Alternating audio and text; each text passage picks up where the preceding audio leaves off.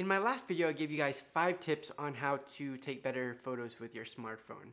And in this video, I wanted to take it a step further, continuing the series on smartphones, and I'm actually going to print some of the photos that I've taken with my smartphone recently.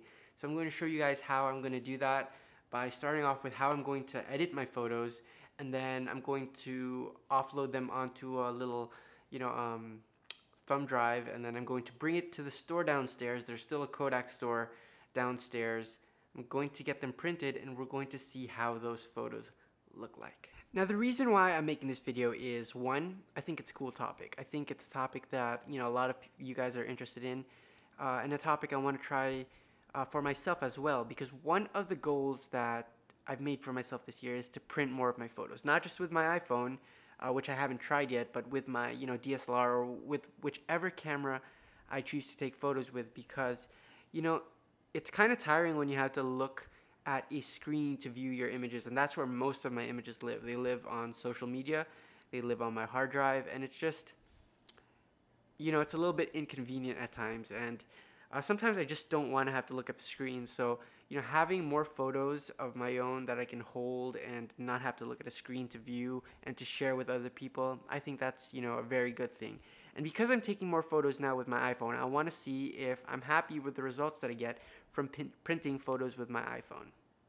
It's been a couple of days since I last filmed that last part of the video, and I do have the photos back. I actually just printed 2 photos. This one and this one, which you can see on the Instagram. And I also, these are 5x7, so they're cropped a little bit weird because I had them at a 4:5 aspect ratio. But I also printed this huge one, which is 8:10, which uses the same aspect ratio, 4:5. It's just doubled, just to see how much detail I could get from an image shot with an iPhone, edited with an iPhone, and then printed. So let's take a closer look at these images. These 2 images were taken in Tagaytay, which is sort of in the south of Manila, a couple hours, probably an hour and a half south of Manila. If you guys have been to the Philippines, you might have gone here.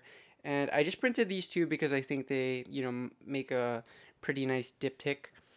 So what I did in terms of the editing was I used VSCO, like I explained in my previous video, and I just used the C7 preset. I didn't really do anything else to it. I didn't add anything else, just to see how the image would turn out.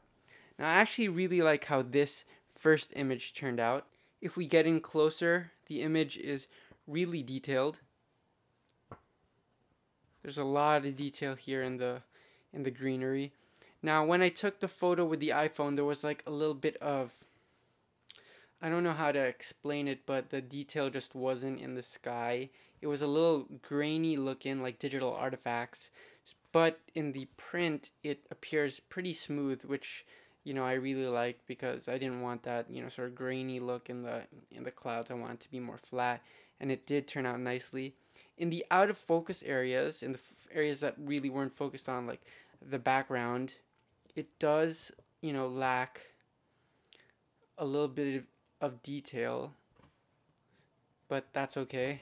It still looks fine in this smaller print, so that I'm really happy with. Now, if we take a look at the second image over here, if you look at the part that was in focus, it's really nice and sharp actually, which I really like. So this part here is all really nice. Now, something I noticed, and I looked back in the photo afterwards, were in these leaves here, I sort of clipped a lot in the highlights, and so you get a lot of like white blotches here. I don't know if that you can see that clearly in the video, but there are white blotches. I looked back at the image, and they are there in the image, so that's just something I should have looked out for. And even though these 2 aren't perfect, there are a lot of what I would call technical flaws in the image, and sort of parts that are lacking in quality in comparison to a DSLR. This is something, these 2, I frame those maybe, or give these away, or put them in an album or something, because I'm very, very happy with the quality. If I shared this with someone, they wouldn't ask me what I took it with, or they might assume that I took it with a DSLR or something. because they do look pretty good, and I'm very, very happy with them. If we look at the bigger picture over here, so again, this is a 10 by 8. Again, let us focus on this.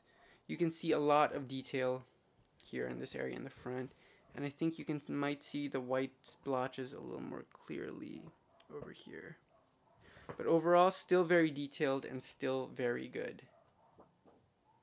So that's it for this video, guys. That is me printing images with my iPhone, and I am very, very happy with the results. So I hope this, maybe encourages you guys to take some of the photos from your phone, some of the good ones, your favorite ones, and print them out. You can just take them to a store, and they'll do it for you.